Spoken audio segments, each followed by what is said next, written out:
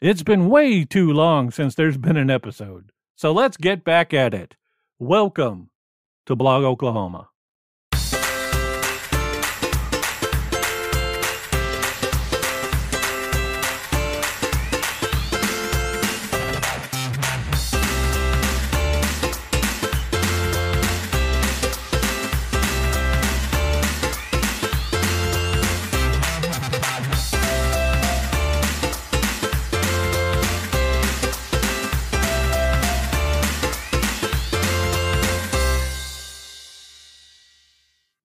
Well, if it wasn't one thing, it was another that kept me from doing the Blog Oklahoma podcast for most of 2022. If it wasn't hardware issues, it was unexpected life events, such it was my turn to catch COVID. That was fun. Or the unexpected loss of two of our beloved pets, FB and Widget. That really hurt. We missed them. Well, I'm back from the unexpected 2022 hiatus, and I'm confident 2023 will be a much better podcast year. I don't think I'm going back to a weekly podcast schedule quite yet, so I'm going to be on a monthly schedule for now. Well, I say that, and here it is, February already. This podcast was supposed to be out last week in January, but that frigid weather we had actually drove me out of my home office. It was just too cold. My little office heater couldn't keep up with the bitter north winds.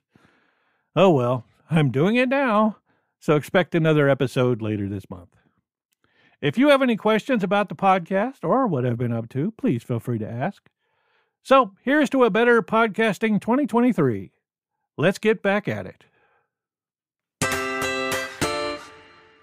I invite everyone to follow Blog Oklahoma on Mastodon, at Blog Oklahoma, at social.tulsa.ok.us. Yeah, a lot of dots in there.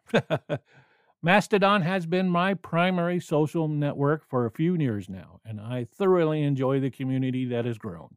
If you're not familiar with Mastodon, think of it as something like Twitter, but decentralized yet federated, open source, ad-free, with no algorithmic feed, and without that musky smell. So to learn more about Mastodon, please visit joinmastodon.org, and I'll see you online. I want to let everyone know in the very next episode of the podcast, I'm happy to announce the return of In the News. It's where I'll discuss some of the headlines from around Oklahoma.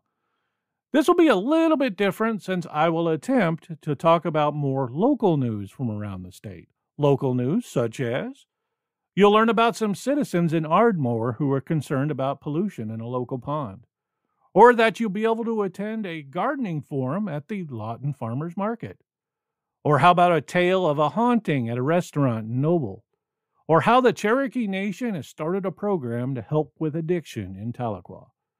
You'll find links to all this and more in the show notes at blogoklahoma.net. It'll be more than just headlines, so hopefully you'll get the idea. So please join me in the next episode for In the News.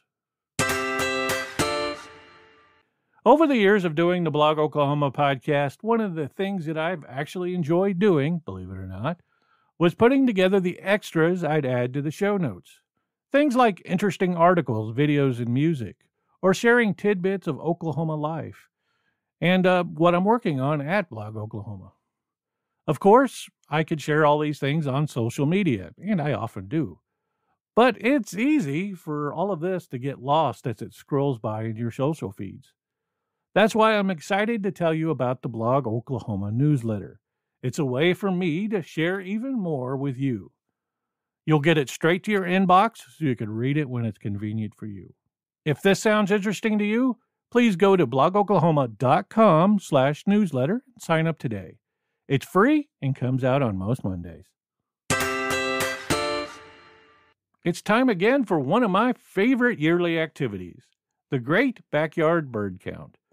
On February 17th through the 20th, simply take a few moments to observe the birds in your area. That's it. Whether it's your backyard, the park, or wherever your favorite bird watching spot is, just spend 15 minutes and write down what kinds of birds you see, how many, and when and where you saw them. When you're done counting, submit the results to the eBird website. I find this an easy, fun, and relaxing way to enjoy nature. If it's nice, you get to spend some time outside. If not, just watch out your back door or sit next to a window. Your observations will help scientists better understand global bird populations. If you would like to know more about the Great Backyard Bird Count, please visit birdcount.org. I'll have links to this and more in the show notes. I've mentioned this news in the Blog Oklahoma newsletter recently, but I thought I'd better bring it up here just in case you missed it. At the end of 2022, there was news about a security breach at LastPass. LastPass is a popular password manager and up until now, a well-regarded one. This breach allowed someone to download LastPass's customers' full password vaults from one of LastPass's backups. Luckily, LastPass does have strong encryption, and only you have the passkey. So your passwords should be safe. Unfortunately, there was some metadata that wasn't encrypted, such as email addresses and URLs. This means you could be at risk of other security intrusions, including things like phishing attacks. If you used or have used LastPass, it would be a good idea to go down your password list and start changing them, especially for sensitive services like banks and email. If the service you're also saving for also offers multi-factor authentication, turn it on. Due to this breach and how it was handled by LastPass, many in the tech community are recommending moving away from LastPass to another password manager, such as Bitwarden, Dashlane, 1Password, or KeePass XC. Each of these password managers has its own pros and cons, so look them over and see which one matches your own needs. I'll have links to them in the show notes. Unfortunately, I've recommended LastPass before, and so this news is disappointing for sure. I've updated my passwords, made backups, imported them into a different service, and closed my LastPass account. On the plus side, this gave me the opportunity to review all my passwords and make any security adjustments as needed. I wish LastPass the best, and hopefully this will help them build a better service in the future. The Oklahoma Legislature will start its new session this week at noon on Monday, February 6th, with the State of the State Address by Governor Kevin Stint. I encourage everyone to follow legislation as it works its way through the sausage mill that is Oklahoma politics. A few weeks ago in the Blog Oklahoma newsletter, I shared instructions on how to get the status of any bill. Again, I'll have links to this and more in the show notes. There are a few bills in there that need to be watched, that's for certain. Also, there's an election on Tuesday, February 14th. Even though this is considered an off year, there are election dates set for every month. This February's election will be for local issues, such as for school board positions or bond issues. Please visit the Oklahoma State Elections Board to see if you have a vote coming up. Did you know we have our own Cafe Press store? There you could purchase a t-shirt, coffee mug, and other great items with the Blog Oklahoma podcast artwork on them. Just head on over to cafepress.com/Blog Oklahoma podcast. I've added even more great music to the Blog Oklahoma bonus playlist on Spotify. There are many hours of music for you to enjoy. I'll have links to this and more in the show notes at blogoklahoma.net. And as always, thank you for listening to the Blog Oklahoma podcast.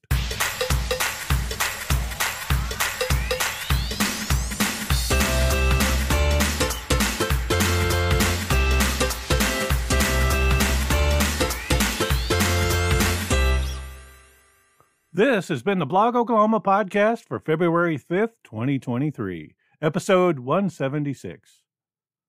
Your feedback is important, so please feel free to contact me with your comments or questions.